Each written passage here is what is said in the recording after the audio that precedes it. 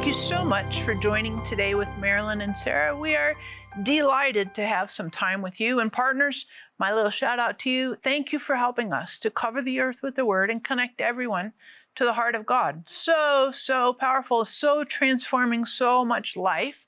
Thank you, partners. We appreciate you because every single day you help us. You help us in this mission, in this call. Thank you for praying for us. Thank you for your financial support. We are very, very grateful for you. And just to give you a quick testimony, I had a friend talking to me about looking for a job.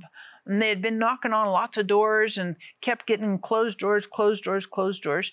And finally, God opened the door for them with a job that was 100% perfect. Perfect for their talents, their gifts, abilities. Financially, it was a massive blessing.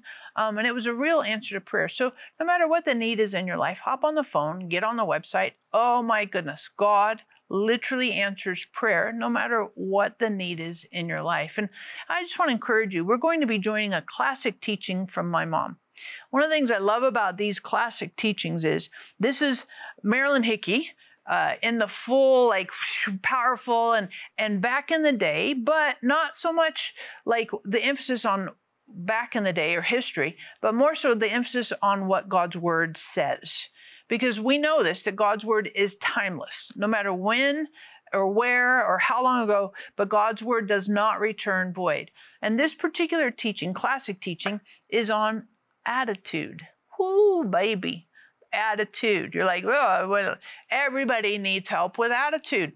Seriously, if you think you get in a bad attitude, and all kinds of things can set us off. Sometimes it's hormones, sometimes it's experiences, sometimes it's seasons. But this classic teaching will help you come back to the Word of God and ground you to have a healthy attitude. The teaching you are about to watch is part of the Marilyn Hickey Classic Collection. We believe the Word of God is timeless, eternal, and cannot return void. Our prayer is that this teaching will build your faith and bless your life as you grow in His Word.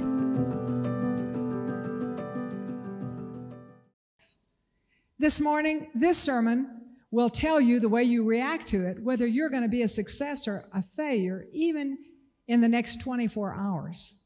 This sermon this morning, the way you react to it will determine whether you will be a success or failure in the next 24 years if Jesus tarries. So how many of you think this is an important sermon?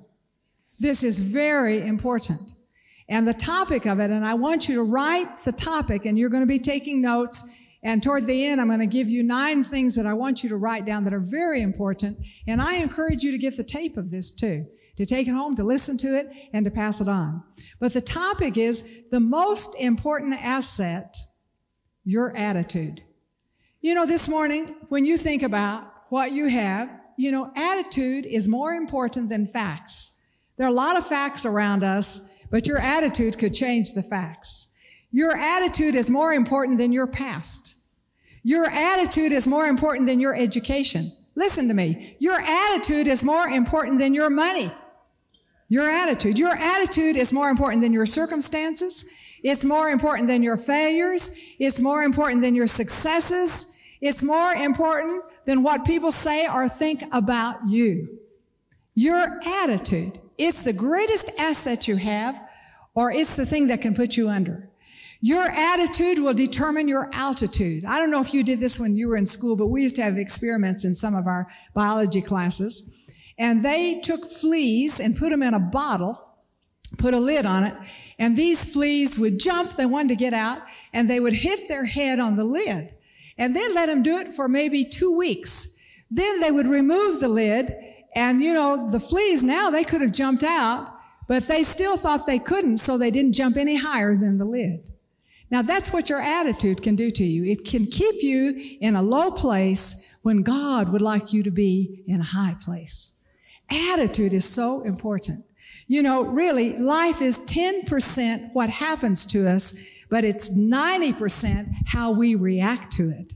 So your attitude is extremely important. If it has 90% to do with your success or failure, your attitude really is everything. Your attitude does not have to do with your position. Your attitude has to do with your disposition. And so when we look at this, we're going to say, well, my success has to do with my attitude. My failure has to do with my attitude. Now, what is attitude? It's basically how you handle your feelings. So say that with me. Attitude is how I handle my feelings. So however I handle my feelings, that is what is going to determine my success or my failure.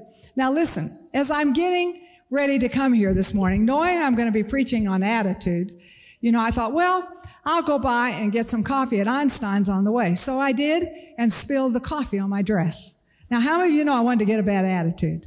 Well, I thought, you better watch it. You're going to teach something. You got to live. How many of you know attitude is not something you say one day, I'm going to have a good attitude for the rest of my life.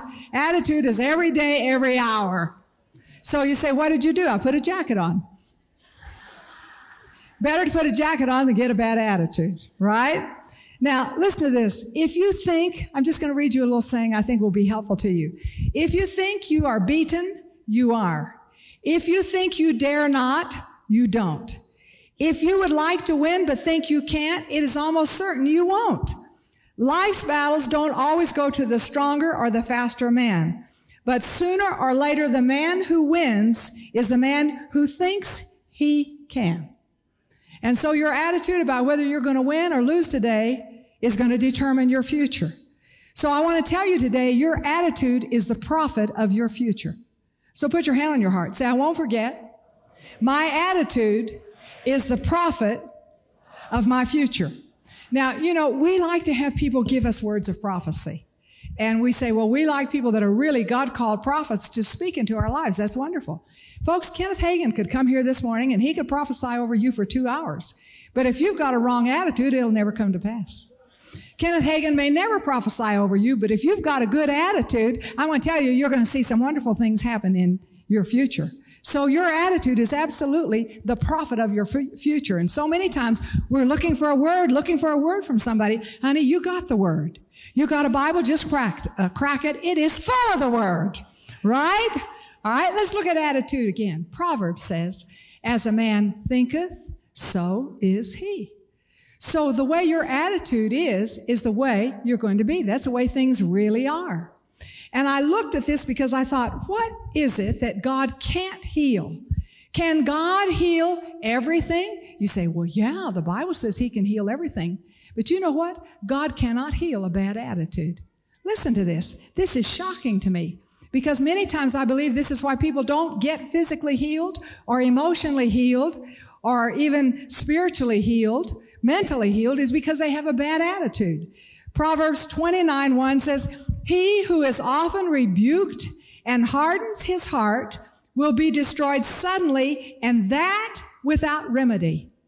Folks, you know when we usually get a bad attitude is when somebody corrects us or rebukes us. The Bible says, despise not thou the chastening of the Lord. Don't faint when you're rebuked of the Lord. It says, rebuke a wise man and he'll love you. Rebuke a fool and he'll try to kill you. Folks, wise men like it. Why?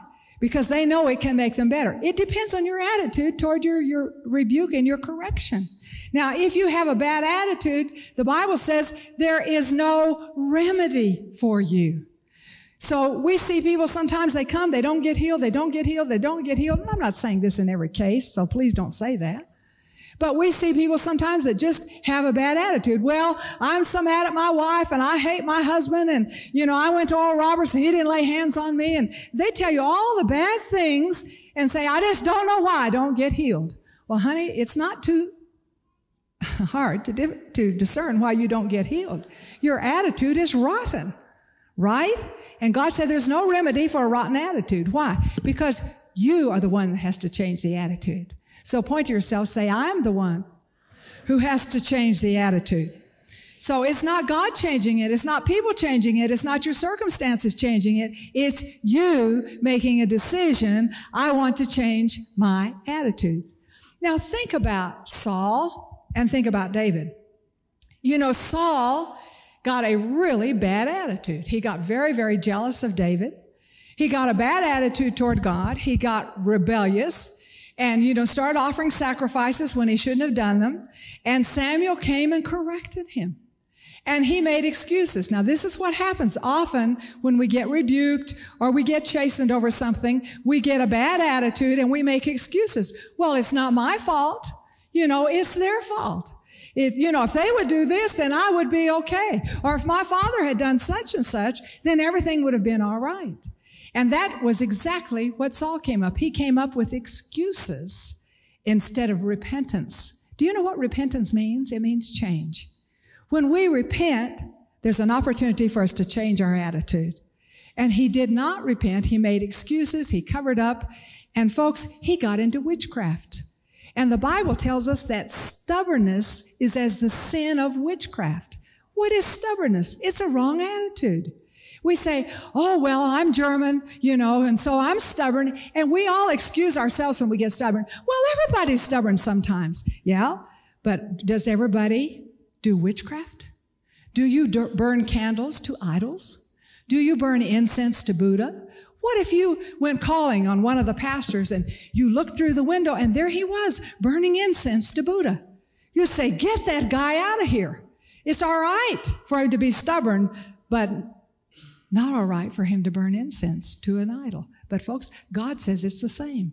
Put your hand on your heart. Say, stubbornness is a bad attitude, and there's no remedy from God.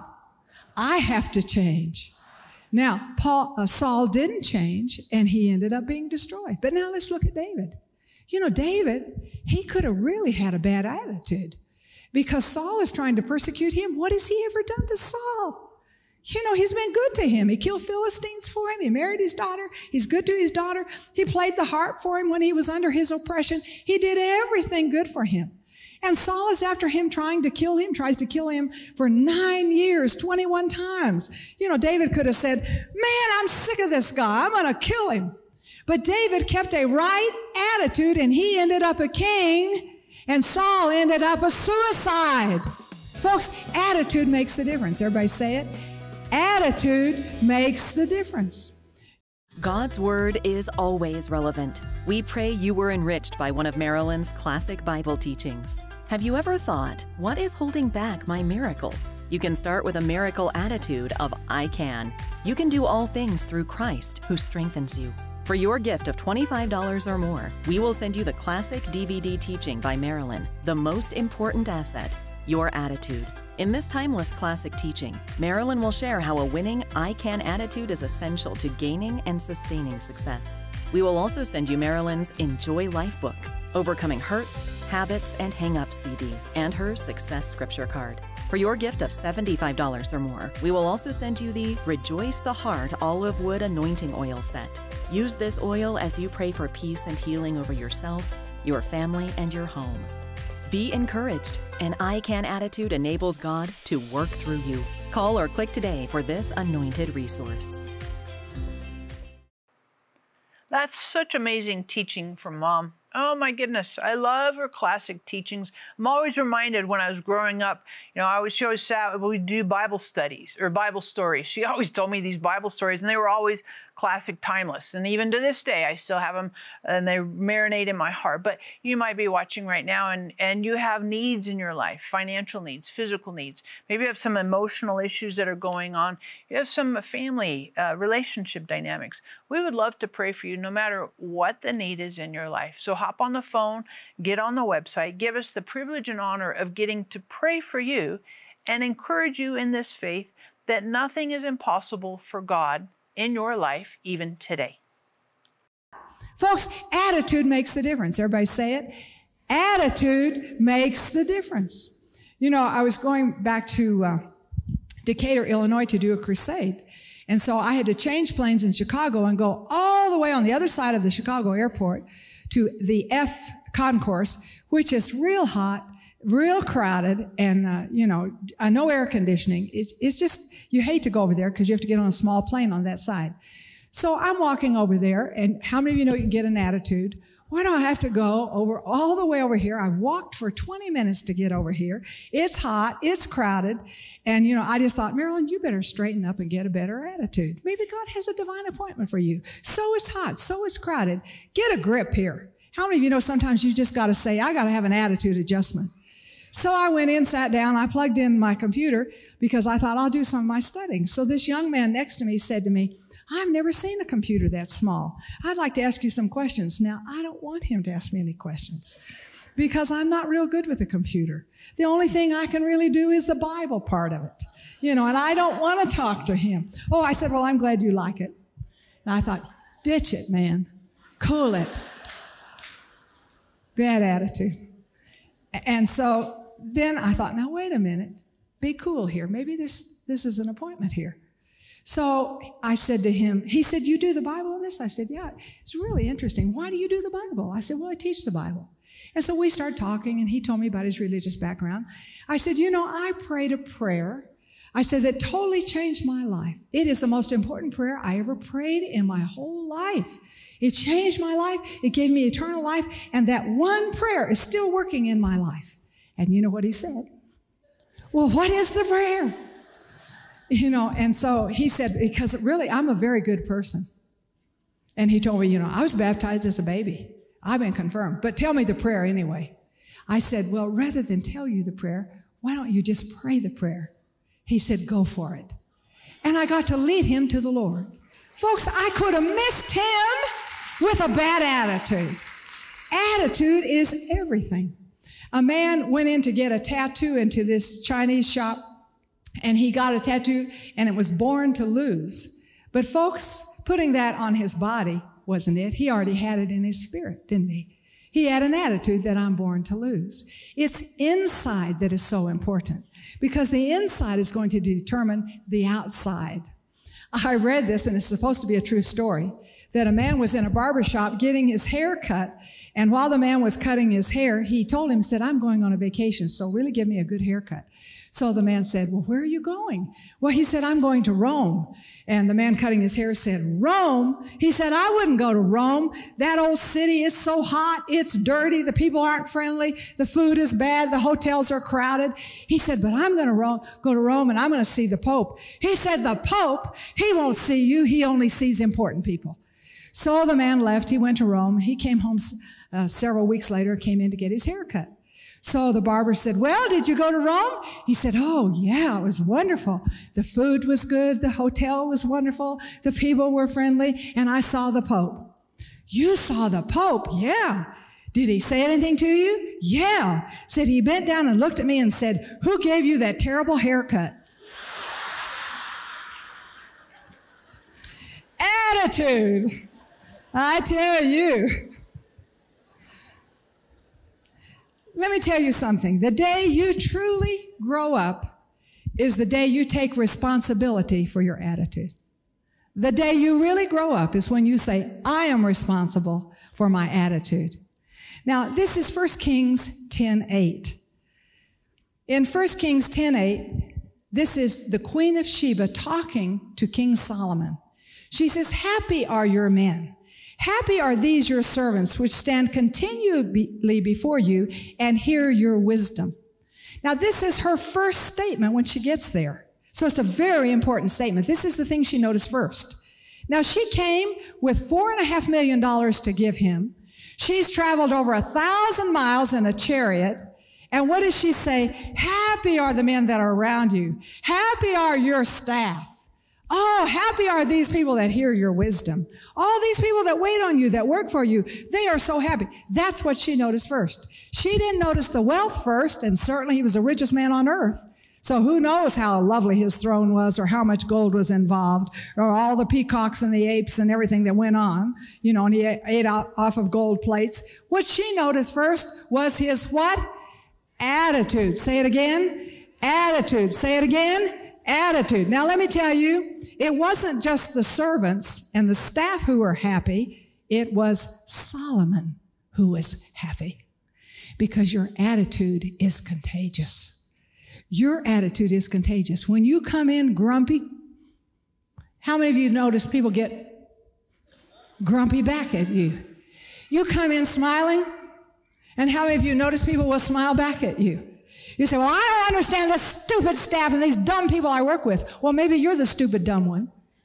And you come in with such a rotten attitude, they just give back what you give to them. Folks, attitudes are contagious. Solomon had an attitude. Now, where did he get such a happy attitude? The Bible tells you. It was from wisdom, godly wisdom. Everybody say it, godly wisdom. Where do you find godly wisdom? You got a book full of it. 66 books full of godly wisdom, and we're reading through the Bible. Have you ever noticed when you read the Bible, you get happy? Have you ever noticed when you're depressed or discouraged, you can pick up the scriptures and start reading the scriptures, and you begin to feel better? How many of you ever had an attitude adjustment when you read the Bible? Why? Because that's the wisdom of God.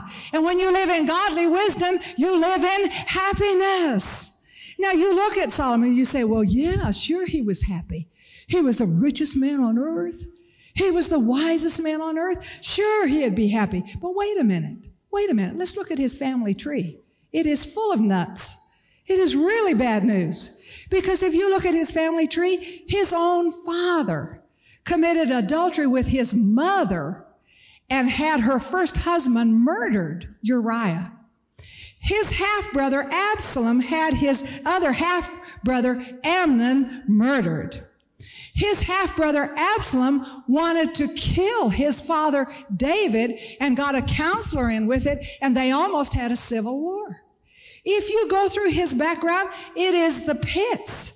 He didn't let his attitude be determined by his circumstances. His attitude was determined by God's word. Folks, we dare not let our attitude be in our circumstances, or we're going to be up and down like yo-yos. And the most important asset you have this morning, God has given you, is your attitude.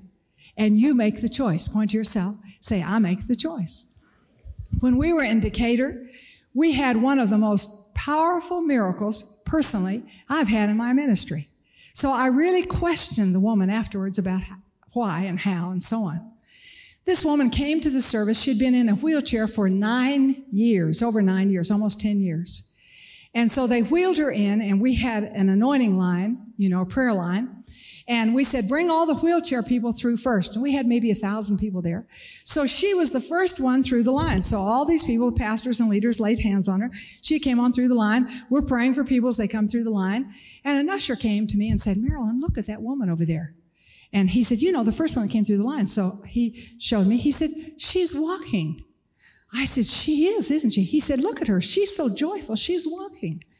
So when we were through the line, I went over to the woman because people were praising the Lord and rejoicing. And so I said, talk to me about how you're walking. Then she told me, I have not walked in almost 10 years. She said, I have myasthenia gravis, which causes the bones to decay. And she said, the bones in my left foot have totally decayed, and I have no arch in my foot. She said, look at my left foot. I have an arch, and the bones are back in my foot. I looked, I thought, dear God, this woman has a new foot. She's got new bones. So her little granddaughter's standing there, and she said, Grandma, walk up the steps, walk up the steps. And the woman said, okay. And she walked up the steps to the platform. She said, I haven't walked up steps in 10 years because she had no bones in her foot, and God had given her new bones. So I said to her, tell me about this. She said, well, I just said, I knew, because of your television program, that you pray for the sick. And she said, I came to this meeting and said, I'm going to get a miracle. And she said, when you said the last night that that you'd have a prayer line, when you'd be praying for everybody, she said, I said to my daughter, I'm going to get healed. She said, I was going to buy a new wheelchair, and I was going to get a van, a special van that would lift her into the van. And she said, God said, I've got something better for you than a new wheelchair and a new van. I got a new foot for you. So she said, I said to my daughter, I'm going to get a new foot. She said to her granddaughter, honey, you're going to see your grandmother walking. You're going to see your grandmother going up steps. You're going to see your grandmother dancing. God's Word is always relevant. We pray you were enriched by one of Marilyn's classic Bible teachings. Have you ever thought, what is holding back my miracle? You can start with a miracle attitude of I can. You can do all things through Christ who strengthens you. For your gift of $25 or more, we will send you the classic DVD teaching by Marilyn, The Most Important Asset, Your Attitude. In this timeless classic teaching, Marilyn will share how a winning I can attitude is essential to gaining and sustaining success. We will also send you Marilyn's Enjoy Life book, Overcoming Hurts, Habits, and Hang-Ups CD, and her Success Scripture card. For your gift of $75 or more, we will also send you the Rejoice the Heart Olive Wood Anointing Oil Set. Use this oil as you pray for peace and healing over yourself, your family, and your home. Be encouraged. An I Can attitude enables God to work through you. Call or click today for this anointed resource. Thank you so much for watching such a classic teaching from my mom. I love it because her teachings come grounded in the Word of God, are timeless. And of course, again, remember, you can call anytime for prayer or get on the website for prayer. We love to pray for you. But I want to minister a verse to you as it relates to your attitude. And it's in Romans 8, verse 6. And it says, the mind set on the flesh is death, but the mind set on the spirit is life and peace. And I think that's one of the core essentials for attitude. If you don't have life and peace, if you're anxious, worried, fretful, angry, whatever, if it's not life and peace, that's a good indication that your thoughts, your mind, your attention, focus is not set on the Spirit, on Holy Spirit. Because the mind set on the Spirit is life and peace. And so I find that for myself. It's a good kind of gauge, rule of thumb, kind of a like Geiger counter awareness. Beep, beep, beep, beep. You're not being set on the Spirit, Sarah. Oh yeah, because I'm anxious, I'm fretful, I'm angry, I'm, all that stuff. So help me, please, Holy Spirit. Help me to set my mind on you because I need life and peace. I want to pray for that for you right now. So Father, I pray for each person watching. And I pray that you would help us to keep our mind set on Holy Spirit. Holy Spirit, remind us, quicken us, give us those little jogger memory. Oh yeah, those quick reminders to keep our minds set on you. Thank you for helping us with this in Jesus' name. Amen. And I encourage again, any need you have in your life, we love to pray for you. And if you want to get the whole teaching, this is a great teaching from Mom on attitude, classic. And it's a little bit of a snippet, but you can call in and get on the website, figure out how to get more. But really, God's word is timeless and it doesn't return void, but it goes and accomplishes what it is sent. God's Word is always relevant. We pray you were enriched by one of Marilyn's classic Bible teachings. Have you ever thought, what is holding back my miracle? You can start with a miracle attitude of I can. You can do all things through Christ who strengthens you. For your gift of $25 or more, we will send you the classic DVD teaching by Marilyn, The Most Important Asset, Your Attitude. In this timeless classic teaching, Marilyn will share how a winning I Can attitude is essential to gaining and sustaining success. We will also send you Marilyn's Enjoy Life book, Overcoming Hurts, Habits, and Hang-Up CD, and her Success Scripture card. For your gift of $75 or more, we will also send you the Rejoice the Heart Olive Wood Anointing Oil Set. Use this oil as you pray for peace and healing over yourself, your family, and your home. Be encouraged. An I Can attitude enables God to work through you. Call or click today for this anointed resource.